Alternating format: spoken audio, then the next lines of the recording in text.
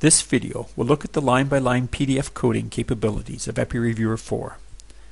Many reviews look at qualitative research data to carry out a thematic synthesis.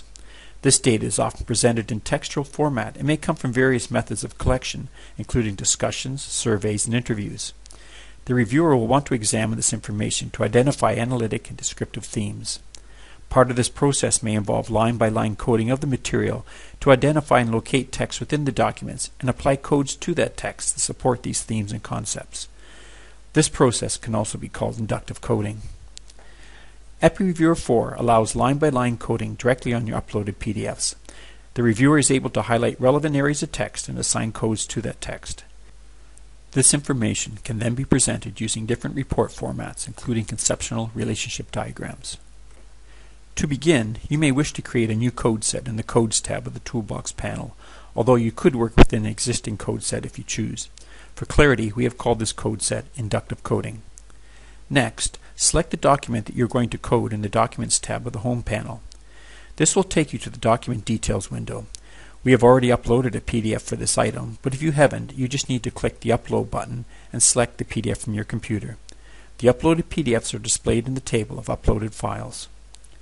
To begin the coding process, click on View in the View PDF column to open the document. It will be displayed in the PDF tab. To assign a code to selected text, highlight a relevant section of the document. Next, select the appropriate code in the Inductive Coding code set.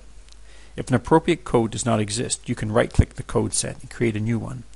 The selected code will be displayed at the top of the page in the cyan-colored box. Finally, click on the Add Code to Selected Text icon. This is the icon that has the small green plus symbol.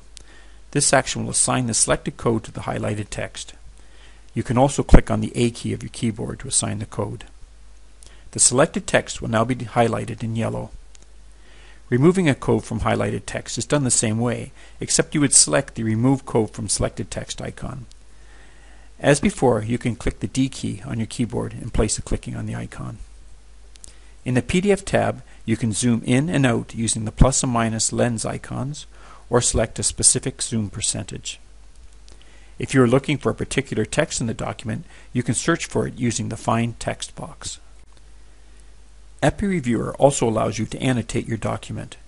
Annotations are short comments that can be added to the PDF and accessed by other members of the review team. They should not be used to hold coding information, as they cannot be searched, exported, or included in reports.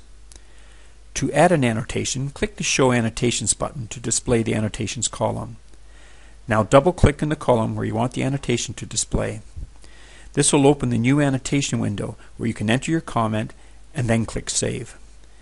The annotation will be displayed in the semi-transparent right-hand column. Double-clicking an existing annotation will allow you to edit or delete it. Annotations can be dragged up and down within a page, but cannot be moved to a new page. When the annotations are visible, the Annotations button will change to Hide Annotations. Clicking on the Annotations button now will hide the Annotations column. PDF documents can have a very complex internal representation of text and layout, and interpreting this information can sometimes be difficult for the software. If a user selects a section of text that contains hidden characters, it can be difficult to later remove coding from that hidden text. To overcome this issue, there is a reset option. If you select the code you want to remove and click Reset, the Reset PDF coding window will appear. This window shows the current code and the current page number. You can then choose to uncode text from the current page or from the entire document.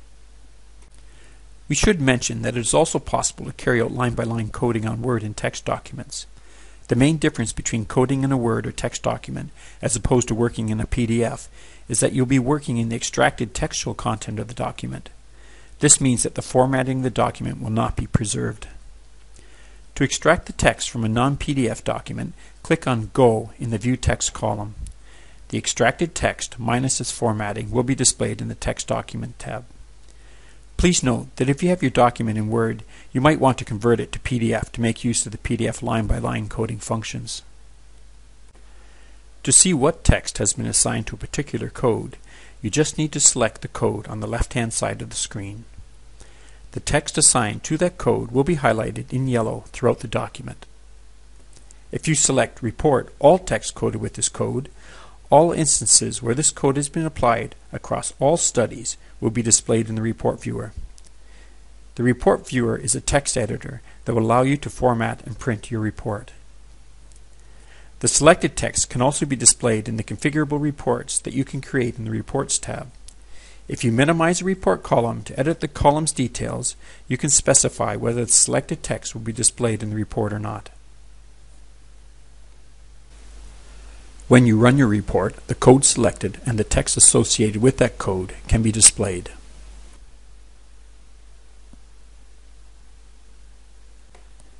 Finally, after codes have been applied to the textual data, EPPI-Reviewer can be used to show the relationships between those codes in conceptual diagrams. This is done in the Diagrams tab. If you right-click a code in the Codes tab while you're in the Diagrams tab, you can select Insert in Diagram. The code will be placed in the diagram where you can adjust its position and color and connect it to other codes using arrows. For more information about EPPI-Reviewer 4, please see our other videos or go to the EPPI-Reviewer 4 Gateway. The web address is shown on the screen.